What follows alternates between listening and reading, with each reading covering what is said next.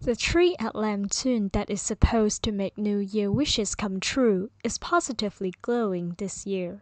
我之前就係日頭過嚟嘅，係啦。今次夜晚好似係第一年有夜晚，係，所以就特登都想過嚟感受下夜晚嘅氣氛。之前咁啊未去到之前咁旺嘅，應該都係咯，氣氛都冇咁好嘅，但係依家好似好返啲咯。This current wishing tree is a new feature of Lam Tsuen Wild Wishing Festival. With $60, visitors can join this tradition. The plastic tree holds hundreds of wishes.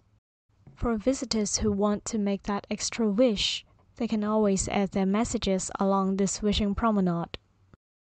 整到好大啦，好靚啦呢度，同埋好多有啲地方俾人行下咯，同埋好似整到個市集咁樣，可以俾人哋行下，周圍行下，食下嘢啊，可以影下相嘅，一家大細可以嚟到咯。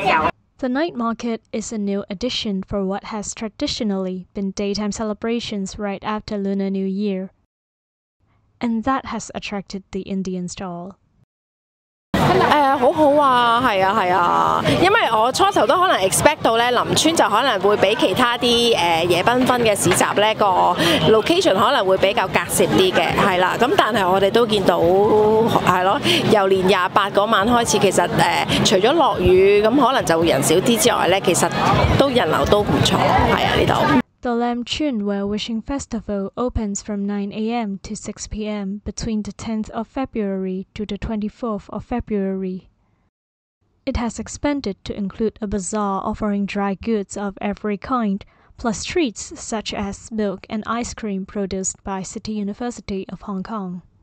今年的而且確比往年咧係好多嘅，咁如果比起我最好嗰年咧，度爭少少啦，因為唔同嘅位置都有唔同嘅效果嘅。Covid 之前咧都試過2、3年，可能個位置關係啦，就比較近啲許願樹嗰邊嘅，咁嗰2年咧的而且確嗰個人流係好高嘅。